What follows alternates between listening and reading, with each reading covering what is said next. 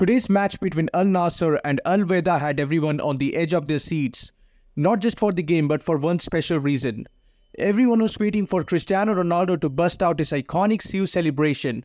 From the moment he stepped onto the pitch, fans were hyped, expecting the legendary celebration as soon as Ronaldo scored. But what happened next left everyone stunned.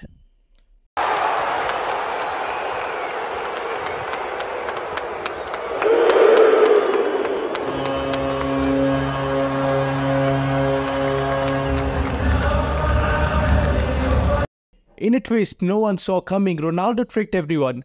Instead of doing the SIUUU, he completely deceived the crowd.